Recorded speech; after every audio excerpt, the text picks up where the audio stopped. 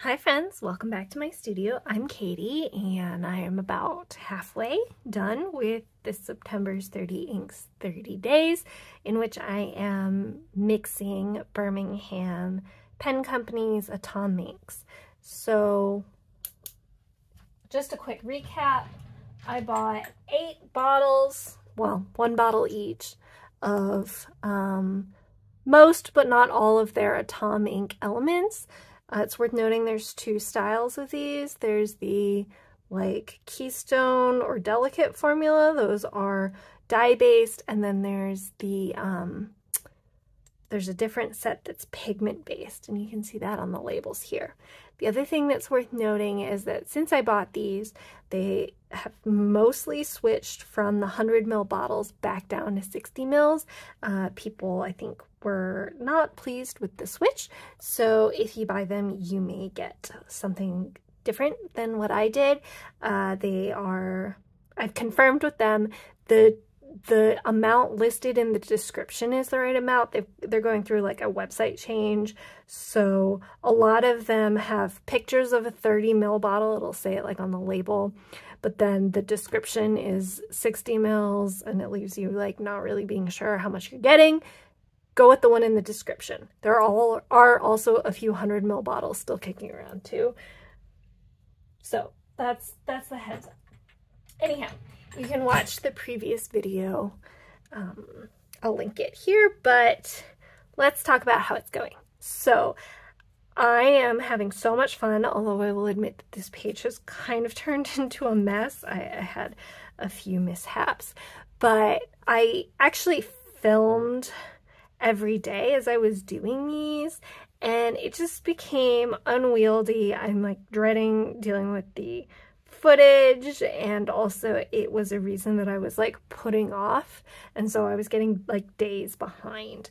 So I'm just going to do this retrospectively for right now, and then again at the end of the month I'll do the next 2 weeks, and I think that will work well for you and for me. So anyway, enough blabbering on. So in the first video, I showed the basic Atomink ones. I picked out Hibiscus, Electron, Sterling Silver, Ladybug, Tiger Lily, Saltwater Taffy, and Tea Berry Ice Cream. And Gunpowder, which is a black, which I have, but I'm not using at the moment because I want to make colors. And I also got the dilution solution, which I haven't started using yet, but I probably will.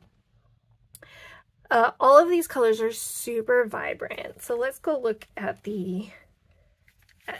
them in my journal because it's better with a. So Hibiscus is the kind of color that doesn't often show up well on screen, but it's like a light, a medium kind of blue-green.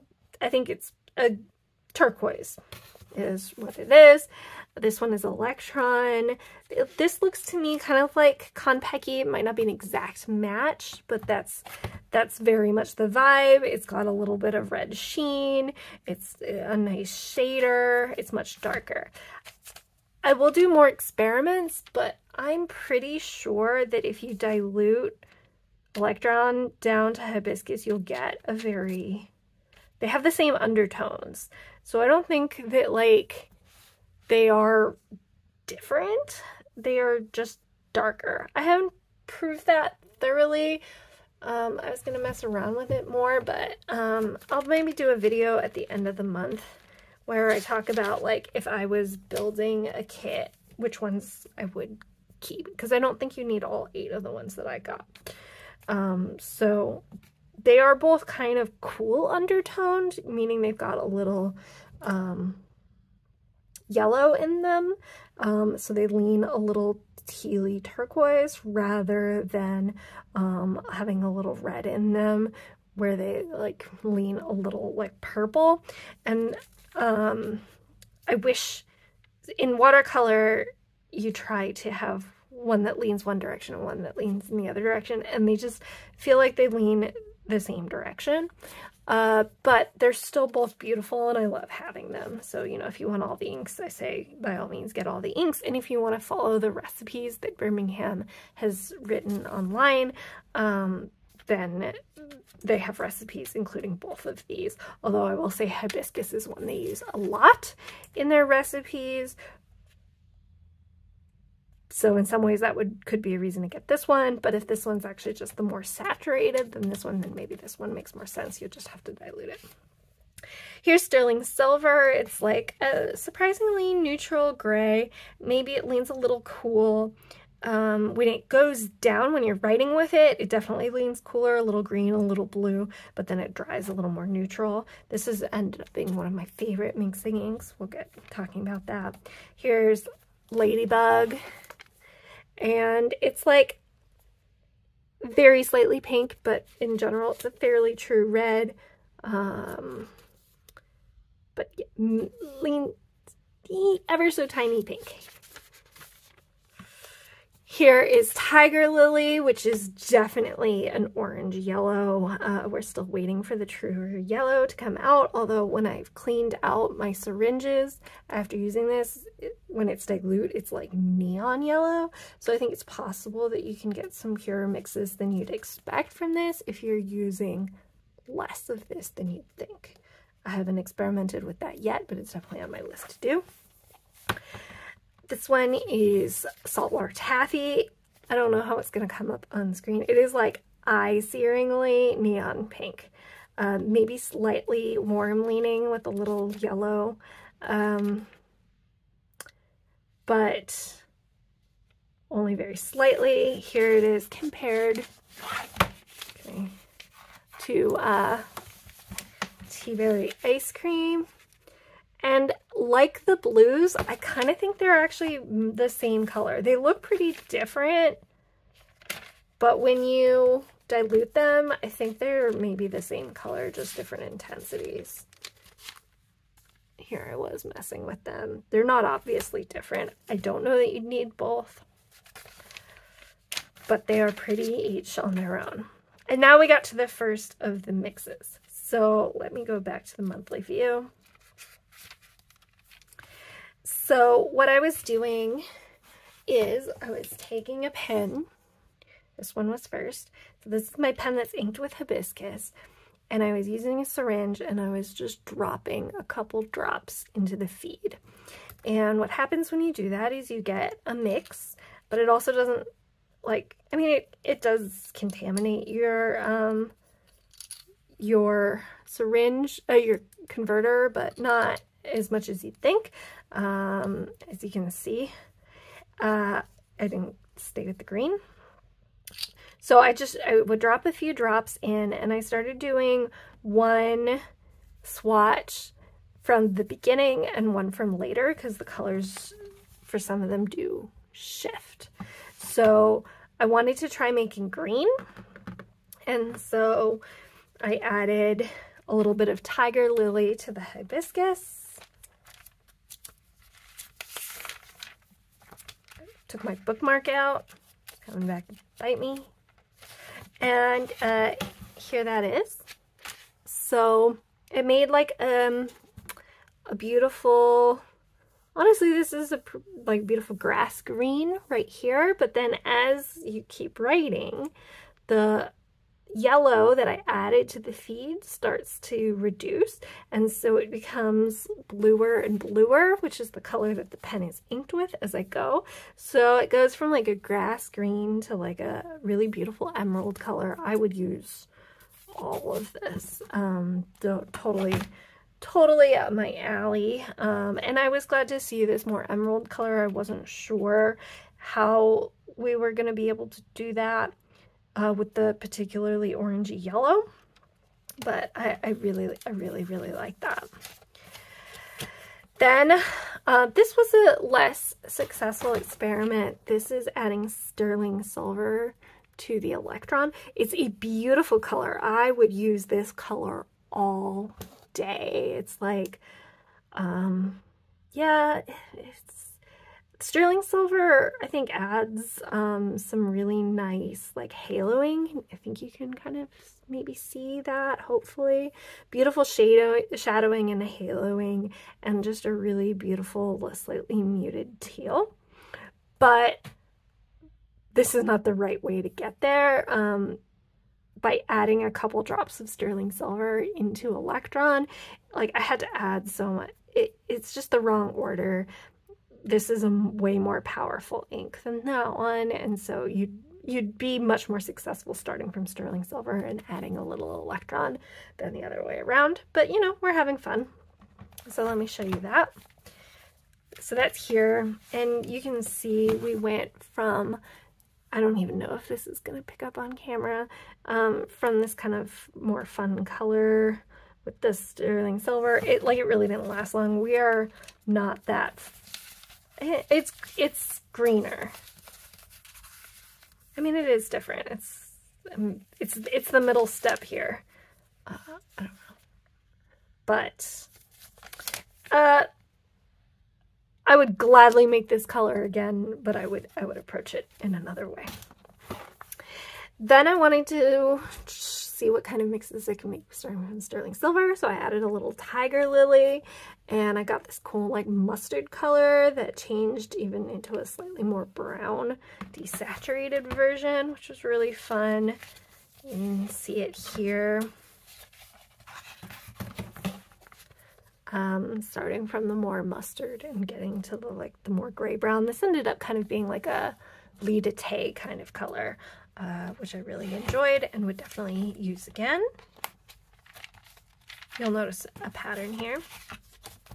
Then I wanted to try making some purples, and purples are where I'm least certain, although I think there's room to explore here, but I haven't nailed it yet. Not that these are ugly colors, because they're really not, but I took Ladybug and added a little electron to it, and electron is a super potent ink. I might have been better served by doing hibiscus, and I also might have been better served by like doing these too if I wanted like a violet color, but this is a beautiful eggplant kind of color. So when you mix a blue that has like a little bit of green to it with a red, you're not going to make it like a super vibrant kind of purple. You're going to make more an eggplant kind of color, just because that little bit of yellow is muddying up your mix. So it's beautiful, and I did really enjoy it. Honestly, if I were naming this ink, it would probably be one of these like wine kind of colors, because that's what it looks like to me, but really lovely. As you can see, we're experimenting with our secondary colors. That's what makes sense. So now I did 2 orange mixes. They didn't really end up being that different from each other, so I'll talk about them together. To the tiger lily, I added a little bit of ladybug, and I went from like a red orange to an orange. And to saltwater taffy, I added some tiger lily, and maybe it's a little more vibrant, but honestly, these are all playing in the same space together. Here's the ladybug version here. I do really like this red orange at the top. And here is the tea berry ice cream. I'm not sure they're like notably different. And then to tea berry ice cream, which is like super vibrant neon kind of color, I added some sterling silver, and I got this like beautiful gray, purple, pink variation, and again some great haloing, which I think it probably happens in other things too, but seems to be most likely to happen with the sterling silver. So that's here, and I did end up having to do 2 passes of adding color to it, so we've got 2 gradients here to look at.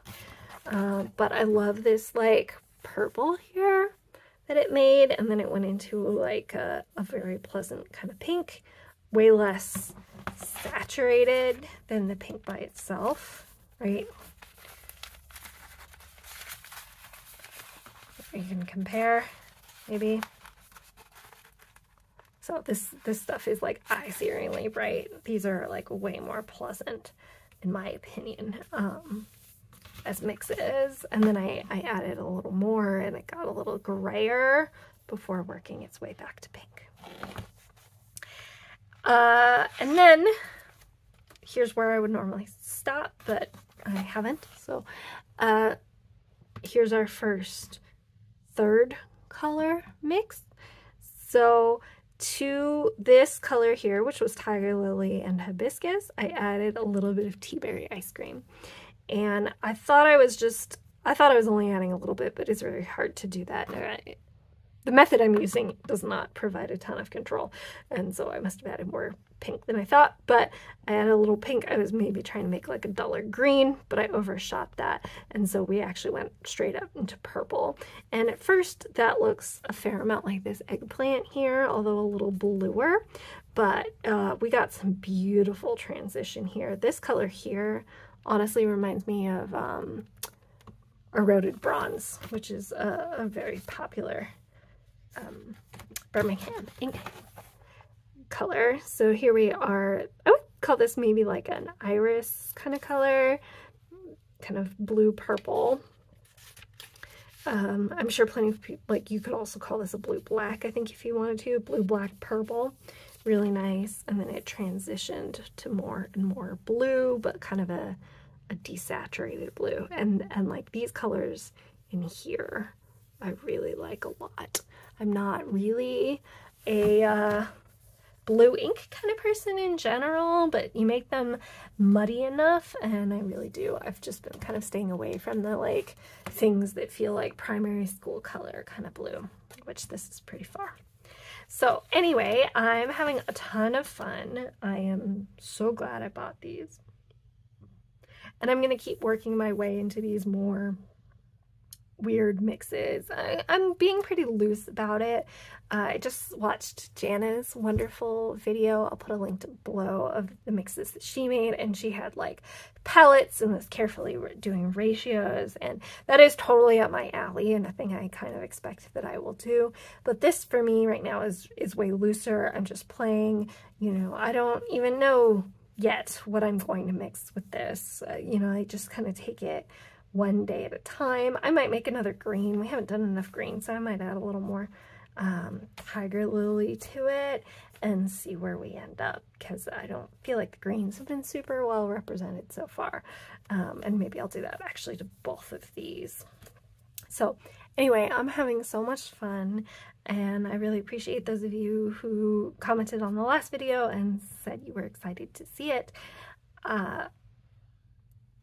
For those of us who overlap with kind of other kinds of mixy hobbies like paint or whatever else, this is a ton of fun. But even if that's not a thing you're into, if you like the idea of being able to, you know, make the exact color that you're looking for and not having to own, you know, hundreds of different inks, I think this is a great way, and it's just a fun way to play and to see what happens. So if you enjoyed this video, please hit the thumbs up button. If you'd like to hear more from me, the subscribe button will help you do that.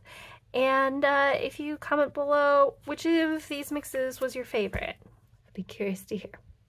All right, bye friends.